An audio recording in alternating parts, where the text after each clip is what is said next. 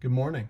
We come in our daily Bible reading to Acts chapter 7. And what we find in the 7th chapter of the book of Acts in verse 1 is that Stephen is on trial. It says in verse 1, "And the high priest said, 'Are these things so?'" Now what we're going to find in this chapter is a terribly sad story, and yet a powerfully inspiring lesson in how Stephen, with his last days and last moments on earth, was teaching about Jesus and the need to not be someone who rejects him, but rather understand that he was the fulfillment of God's plan. If you go back to chapter 6, you'd remember in the reading that Stephen was dealing with the Jews. In fact, some decided that they were going to rise up and dispute against him. But if you remember the text, it had a powerful verse in verse 10 of chapter 6. They could not withstand the wisdom and the spirit with which he was speaking. You see, Stephen had the right idea. He was a man full of the Holy Spirit and of faith, a previous verse said in that chapter. And as you look at Stephen, he is showing the consummate example of what a follower of Christ should be. In fact, he's so much like Christ that even in this trial, as it is, and his death, there are so many shades of Jesus in it. So I want to focus on how Stephen is similar to Jesus, and then look at his actual lesson for us and notice some similarities and threads of thought. So one of them is the fact that he's on trial at all for basically doing the right things.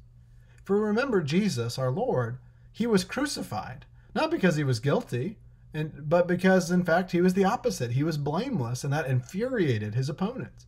He was gaining a following, and that made them jealous. And so to try to convict Jesus of something, they had to invent ideas. They tried to bring up false witnesses, but that wouldn't really work until they settled on something that Matthew 26:61 records. They said, well, we remember Jesus saying, "I am able to destroy the temple of God and to rebuild it in 3 days." Now, of course, he wasn't talking about their temple. He was talking about his body, that he would be resurrected. The ultimate sign that Jesus was who he claimed to be and that God's plan was working and in effect. So it's not a surprise then that with Stephen, they're going to try to lob some accusations against him. And notice which one they fall on in chapter 6. In verse 14, "For we have heard him say that Jesus of Nazareth will destroy this place and will change the customs that Moses has delivered to us." That is the question that the priest looks to Stephen with and says, "Are these things so?" Now, as you move towards the end of this chapter, as we already mentioned, he is going to end up being stoned. And as he is dying, he asks that God forgive them of that sin. He says in verse 60, "Lord, do not hold this sin against them." And when he had said this, he fell asleep. Stephen was willing to stand up for what's right, even against people who were being wrong, even against people who were coming for him unfairly or wrongly. Can we stop and make an application for a moment about Stephen and Jesus? That when we are doing right, people will still do the wrong things. It doesn't always have to be about spirituality, but in Acts 7, and in the case of Jesus in the gospel accounts, it absolutely was. Jesus was blameless. Stephen was teaching in a way that could not be refuted. And even still, he was mistreated, he was afflicted, and suffered the ultimate cost, and he paid the ultimate price. His life was taken. What does that tell me? Well, that tells me that I have to be willing to do the right thing no matter what the consequences are, number one. But number two, I need to realize people are going to be imperfect. I am imperfect, and that's why I needed Jesus to die in the first place. But more than that, if I'm doing the right thing and persecuted for it, I need to be thankful that I know my God is watching this. This is one of the powerful elements of chapter 7, is if you look at Stephen as they are furious at him, and it says, by the way, in verse 57, they cried out with a loud voice and stopped their ears and rushed together at him. And they did that when he looked into the heavens, and he says, "Behold, I see the heavens open and the Son of Man standing at the right hand of God." They can't have that. They don't want to listen to one more word.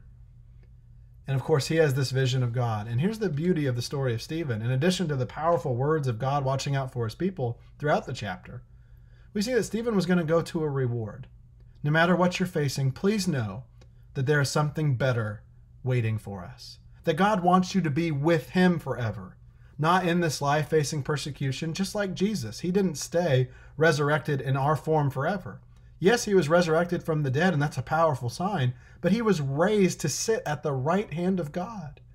And we can be with God too. So always remember, this world is not our home.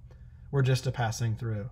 But secondly, and by the way, to the idea of what is Stephen's sermon about in all of chapter 7, we need to know two very important things. Number one, God always had a plan that involved Jesus forgiving us of our sins. And number two, that when we do wrong things, God is still there helping us. You might say, well, it's great to know this world is not my home, but what do I do while I'm here? Well, I think we need to know and take some lessons from Stephen's sermon in chapter 7 that God will take care of you. Notice he starts out in answering the question of are these things so in verse 2 by saying, brothers and fathers, hear me. The God of glory appeared to our father Abraham when he was in Mesopotamia before he lived in Haran, and said to him, go out from your land and from your kindred and go into the land that I will show you. So you see this promise of Abraham. Stephen is going to invoke through the most powerful history lesson possible for the Jews to know that God had this plan in mind. It goes all the way back to Abraham. We remember in Genesis chapter 12, and it's mentioned in Hebrews 11, that God told Abraham to go. And he went out not even knowing where he was going. And he did it how? By faith. And by faith, God was going to keep these three promises. That if Abraham was faithful, and he was, that he would make of him a great nation, give them a promised land for that seed, those nation, and then through his seed all families of the earth will be blessed. Well, that's the Old Testament. The Old Testament is that Abraham had descendants, the Jews, and they had a promised land that they were working towards, they were in or being pulled out of, and hopefully being able to return to. But the New Testament is about Jesus, that fulfilled promise. So Stephen's going to work down that way. Notice in verse 9, and we start to see another theme here. The theme of the failings of men versus the perfect plan of God. Here's some failings of men in verse 9. And the patriarchs, jealous of Joseph, sold him into Egypt, but God was with him and rescued him out of all his afflictions and gave him favor and wisdom before Pharaoh, king of Egypt, who made him ruler over Egypt and over all his household.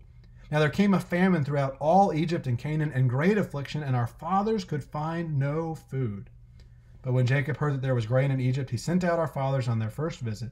And on the second visit, Joseph made himself known to his brothers, and Joseph's family became known to Pharaoh.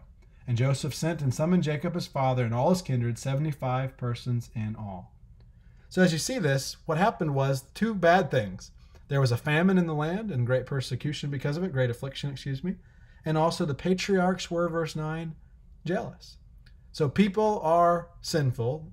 Joseph is sold into slavery, left in prison, all these terrible things. But who is going to make it all work? God will. How does God take care of that famine? How does God take care of Joseph while he's in this world that's not his home and being mistreated? Well, God is going to allow Joseph to rise in prominence to where when there is a famine, Joseph's family can come to Egypt and have food. That's how God works. We would have never expected that. We would have never written the story that way, but God does, because God knows his plan and he knows his people, and he's there for us both in the end and in the interim. We need to see that from both Stephen's story and the Old and New Testament readings. But he keeps going and he continues on with the idea of Moses. And of course, Moses is another example of someone you wouldn't necessarily pick to be the leader of the Hebrews. Because if you notice in verse 20, at this time Moses was born and he was beautiful in God's sight. And he was brought up for 3 months in his father's house. And when he was exposed, Pharaoh's daughter adopted him and brought him up as her own son. And we're going to see more about Moses, of course. So we know Moses' flaws. All that he was involved in and all that he did when he even was approached by God. And Stephen gets to that in verses 30 through 34 in particular. Now when 40 years had passed, an angel appeared to him in the wilderness of Mount Sinai in a flame of fire in a bush. When Moses saw it, he was amazed at the sight. And as he drew near to look, there came the voice of the Lord. I am the God of your fathers, the God of Abraham and of Isaac and of Jacob. And Moses trembled and did not dare to look. Notice what God says in verse 34. As the Israelites are in bondage, I have surely seen the affliction of my people who are in Egypt, and I have heard their groaning, and I have come down to deliver them, and now come, I will send you to Egypt. This is our theme, that man has a problem, and God has the solution. Do you see that again? The Israelites are groaning, but God sees them, he hears them, and he has a plan for them. He's going to use Moses, the unexpected one. God works in unexpected ways, at least from our point of view. Now you look at this next section in verse 35. You have Moses, of course, and he leads them out, verse 36, performing wonders and signs in Egypt and at the Red Sea and in the wilderness for 40 years. And of course, you see a reference to Jesus in verse 37. This is the Moses who said to the Israelites, God will raise up for you a prophet like me from your brothers. But notice also in verse 39, our fathers refused to obey him, but thrust him aside, and in their hearts they turned to Egypt, saying to Aaron, make for us gods who will go before us. And so what do they do in verse 41? They offer to the calf, the golden calves that they made. And so again, here are the people turning on God who's just trying to care for them. But God has a plan, They continue on, and God still keeps his promise ultimately all the way back to Abraham, and the family does inherit the promised land. So it's not a surprise when we come towards the end of chapter 7 that Stephen would say this in 51. You stiff-necked people, uncircumcised in heart and ears, you always resist the Holy Spirit. As your fathers did, so do you. Which of the prophets did your fathers not persecute? And they killed those who announced beforehand the coming of the righteous one, whom you have now betrayed and murdered. You who received the law as delivered by angels and did not keep it. And what's the response? Now when they heard these things, they were enraged, and they ground their teeth at him. Stephen, as we see, when facing temptation from people in front of his face, looks up. In verse 55, full of the Holy Spirit, gazed into heaven and saw the glory of God. I do think this is a bit of a literal idea, but can I make a metaphorical point for us today and as we go through the rest of our week? When the world has got you down and we're looking at what's around us, look up. Do what Paul says. Set your mind on things above. Follow Stephen's example. Look to the glory of God. Know that God is there and that he cares. Look to his plan and how he so often takes care of a people who not only didn't deserve it, but acted as outright enemies of his. And always remember, Romans 5 makes it clear, we acted as if we're enemies of God, and yet Jesus died on the cross to forgive us of our sins anyway. That was God's plan. God demonstrates his own love towards us, and that while we were still sinners, Christ died for us. Stephen's a powerful example of what it means to be dedicated to Christ no matter the cost, and to know what it means to trust in God when times are tough. Hope you'll join us tomorrow for the daily Bible reading in Acts chapter 8.